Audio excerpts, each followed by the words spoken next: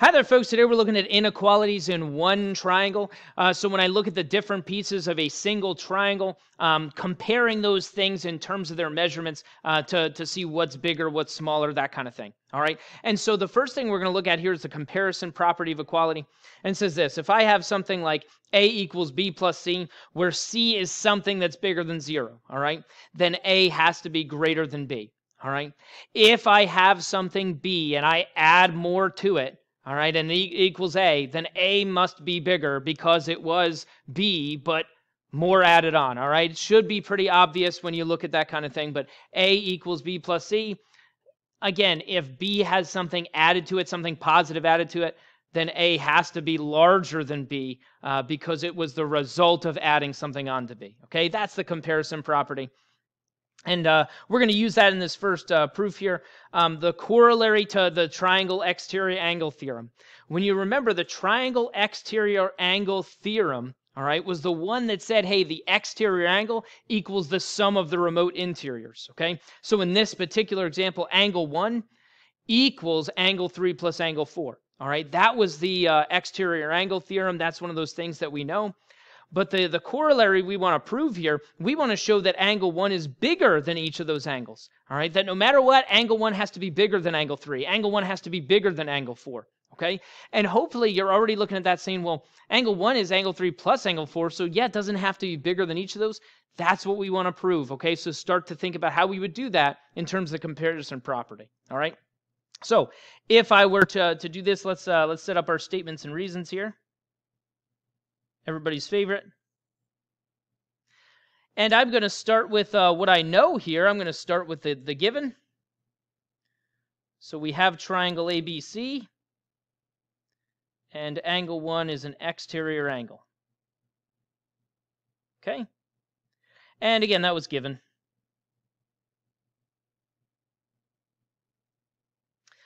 All right, next, let's talk about what we know. We already just said that I remember the exterior angle theorem. I remember that the exterior angle, that the measure of angle 1 has to equal the measure of angle 3 plus the measure of angle 4. Okay? And I know that because that's what the exterior angle theorem said. The exterior angle equals the sum of the remote interior, and I could just write that. Exterior angle equals sum of remote interior angles, okay? And so if I look at this, basically I have, the measure of angle 1 equals these two things added together. Well, think about it this way, all right? If we're talking about the comparison property, all we need to show at this point is that, the thing that's being added is bigger than 0. And so I can immediately say that. It's really easy to say that. Okay, I can say that the measure of angle 3 has to be greater than 0. I could also say that the measure of angle 4 has to be greater than 0. And I can say that because this thing's a triangle, all right? If they're not greater than 0, then the triangle doesn't exist, all right? So I can say that's because the triangle ABC exists. Okay. And now from here, I have the comparison property that we just talked about. If the measure of angle 1 is 3 plus 4, well, then it's got to be bigger than 3, okay? It's got to be bigger than 4. So if I kind of look at this twice, I could say that the measure of angle 1 has to be greater than the measure of angle 3, okay? I can also say, when I kind of relook at this thing, that the measure of angle 1 has to be greater than the measure of angle 4. And that's just that comparison property, okay? If 3 gets something added to it and that equals 1, well then 1 has to be bigger than 3 because it was the version of 3 where something was added on, okay? And then we could say the same thing about 4. And again, that's just that comparison property that we just talked about. And again, this probably seems really obvious, but we want to do the proof so that we can use this from here on out, okay? And really, that's the only proof we'll do here today. The rest of these will kind of just make assumptions about the proofs because they all kind of go back to this same concept of showing that this guy plus this guy equals this guy. And then these two things compare this way because, this guy has to be bigger than this thing because it was that guy plus this guy, all right? So all of the proofs for all the theorems we're going to talk about today essentially go back to this same kind of thing, all right? So we'll kind of assume the proofs a little bit later, all right? So the corollary just says this: if I have an exterior angle, then that thing has to be bigger than either of the remote interior angles, okay? We know that the exterior angle equals the sum of the remote interiors, but now we can also make comparisons here and say, hey, it's bigger than either of those, okay? Other theories about this, and again, we use the same kind of thing. We use those exterior angles, and we can easily prove this relationship between the size of the angle and the opposite side. All right, so theorems about angles and sides of triangles, we're just going to kind of summarize this as one thing and just say a relationship exists between the length of a side and the measure of the angle opposite that side.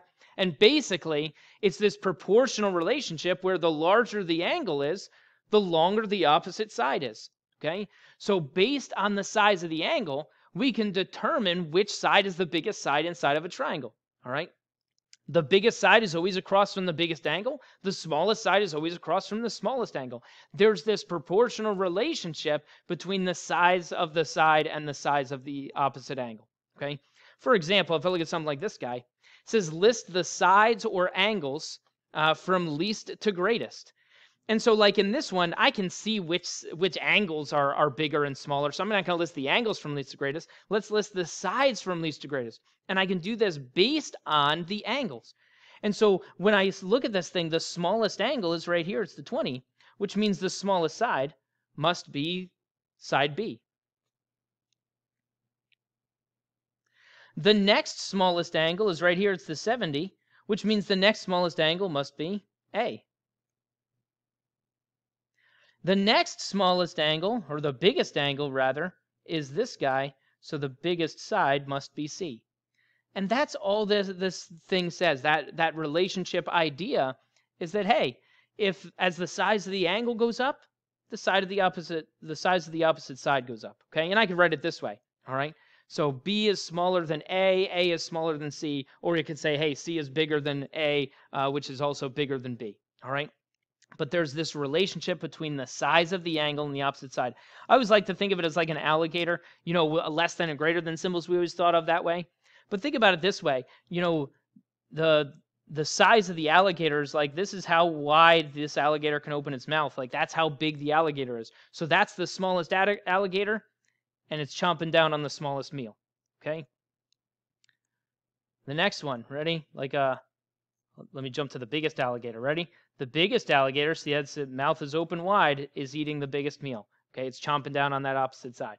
Okay, and so the one in the middle is the one in the middle. Okay, if I look at this one, the same kind of thing. The reverse relationship is true. All right, if the biggest angle is across from the biggest side is across from the biggest angle. So when I look at something like this guy, I can see the size of the sides. The smallest side is right here, which means the smallest angle must be across from that angle too. Okay. Right, let me go green. Green on this. Green feels like a good color to use here. Triangle 1. The next one right here. The next smallest side is the 20. Across from that is the 1. So angle 1 is next in terms of the size. And that's a less than symbol. Oh, I wrote angle 1 that first time. That's angle 2. Sorry about that. Reading is hard. And then the biggest side is 27, so the biggest angle must be angle 3, okay? But that's this relationship, this comparison of things within one triangle. There's a relationship between the size of the angle and the size of the opposite side, okay? If I look at this, the triangle exterior angle theorem, again, it's based on the same principles that we already talked about in that first proof. We're not going to go through this whole proof, but this one is kind of easy to see when you think about it. It says the sum of the lengths of any two sides of a triangle must be greater than the length of the third side. Okay, and so when you look at this, here's this first triangle is complete because those two sides are long enough. Okay, when you compare these two sides together is bigger than this third side. Okay, and that's important if we want to be able to connect this thing and make a triangle. Versus If we look at something like this guy, see, when you look at xz, it's bigger than xy and yz put together, which means I can't connect these. See, these two pieces aren't long enough in order to be able to connect to make a triangle. And I could keep lowering these down, lowering these angles down this way in order to try to bring those closer together. But if they're not bigger than xz together, they're not going to reach, okay? You could also think of it this way. If I had two pieces that added up to xz, I would have to bring them flat in order to make them connect. And then I still wouldn't have a triangle. So those two pieces have to be just a little bit bigger than xz in order for me to raise these up and connect them to make a triangle, okay? And that's all this is saying. Those two sides have to at least add up to being bigger than the third side, okay?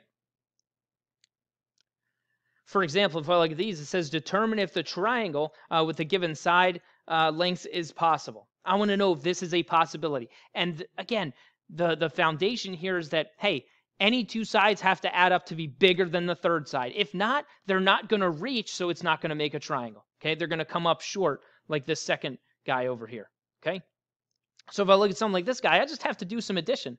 I have to look at this and say, hey, 3 plus 7, 10, is that bigger than 8? Yes, so that one looks good. And then I have to compare some of these other ones. I have to say, okay, how about 3 plus 8? Is that bigger than the 7? Yes, that works. And then the last set, I have to just make sure right here. 7 plus 8, is that bigger than the 3? Yes. Any two sides when added together is bigger than the third side, which means I could make a triangle out of these lengths. Okay? So yes, I could make a triangle out of these lengths. Okay? If I look at the next one, same kind of thing. I look at it and say, okay, any two sides have to add up to be bigger than the third side. So I'll start with these. If I did this guy plus this guy, 25, that's bigger than the third side of 5. Okay, so that works. All right. If I looked at something like this guy and this guy, those add up to 20, which is bigger than this third side, so that works. Okay.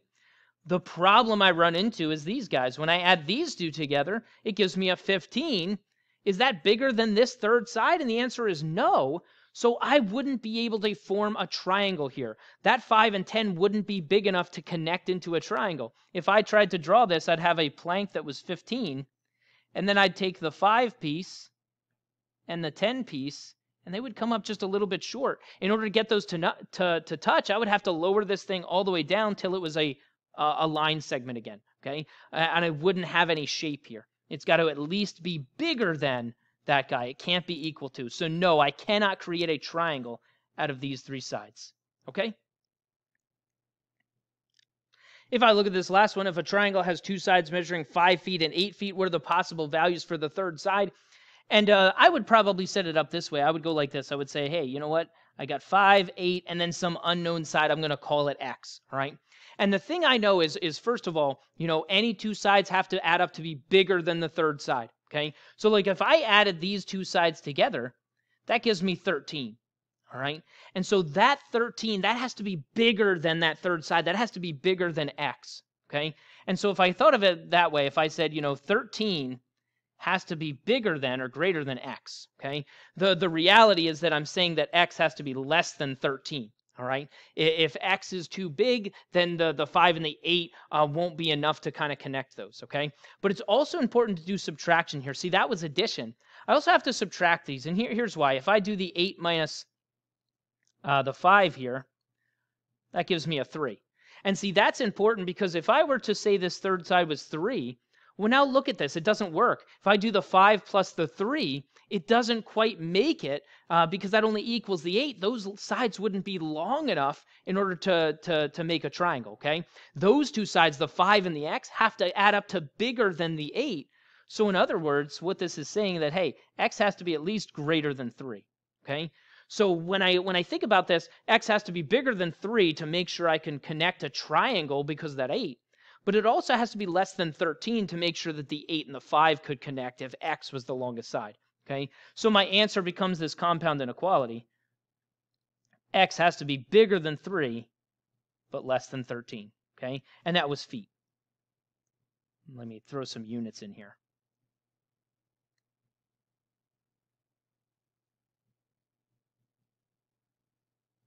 Okay.